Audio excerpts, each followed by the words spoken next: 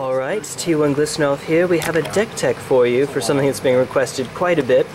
This is a Reanimator combo deck from Modern, being played by... Do you mind if I show your face? Is that okay? Alright. By my good friend Danya. Mwahahaha. Alright, so can you just run us through the deck just quickly? See what we got? Well, what's the core? What's the heart of the deck? What's it trying to do?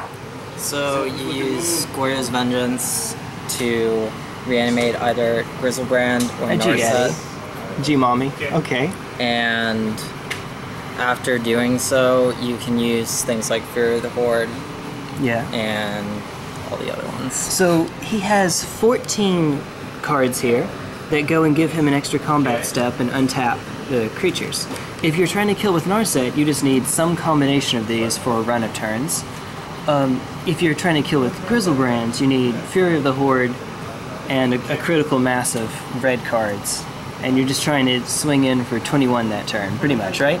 Yeah. Alright, so you have Simian Spirit Guide for the turn 1 kill, which is Simian, some black card, or black land, Goryo's Vengeance, after a Faithless Looting. Speaking of which, now let's get into the cards that actually enable this. So we've got 4 Faithless Lootings in the main board. We have 2 Izzet Charms, 4 Taigam Scheming... Taigams? Scheming? Taigams, alright, thank you.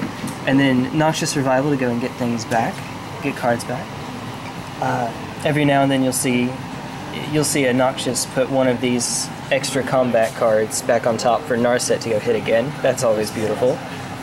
And then our land base. Now we only have 16, you said, right? Yeah, only 16. 6 fetch lands. We have Darkslick, Blackcleave, 3 Gemstone Mine. The one basic is a swamp. There's, a lot of glare. Watery Grave, Steam Vents, Blood Crypt, and Breeding Pool. And I might as well give you the names of the extra combat ones. There's 4 Relentless Assault, 4 Savage Beating, 4 Fury of the Horde, and 2 Waves of Aggression. Now what is it about Waves of Aggression? You play 4 Savage and 2 Waves. Mainly there's just not enough room. Fair enough. And so I think these might be slightly cheaper. Maybe. Okay. And I think that's the only reason why I picked. Fair enough. Like price. Alright, so it's pretty linear in the main board, right? Your strategy is pretty set. Dump them into the graveyard, and then reanimate them, and then kill them on that turn. You can kill them as soon as turn 1 in Modern. It may not be the most consistent thing in the world, but both of the matches that he's played against me, he wins game 1 by killing me on turn 2, which is pretty exciting. Even though I'm getting beaten, it's still pretty exciting to watch. Now, you have a sideboard too, don't you? Alright. Now, yeah, you can just fan it out, or however we're going to do this. I'll come around to you.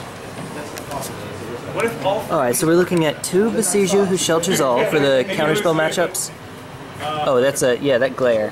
Could you hold? Yeah, oh, that's beautiful. That's perfect. You can even see the from the vault shine. Alright, so we're looking at an Annul next for artifact matches. Thoughtseize. Yeah, there we go. That's good. 1 Thoughtseize. Swan Song for counterspell matches again. Now, you mentioned with Leyline of Sanctity that if you had more, you would play them in there, right? Yeah. Because a hand attack can be kind of brutal. Ideally, 4 would be best. Fair enough. Yeah. The 1 Skullcrack. Now, what's up with the Skullcrack? Mainly for damage prevention, things like Story Circle or COP red or black. Core Firewalker. Core Firewalker. That's a good one. Stuff like that. Okay, fair enough.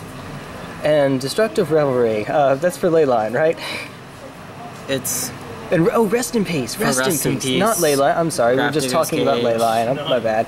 Yeah, no, that's good. Hit all the hate cards, pretty much, except Scoos. That's about the 1. And then 3 Duress? Yeah, 3 Duresses.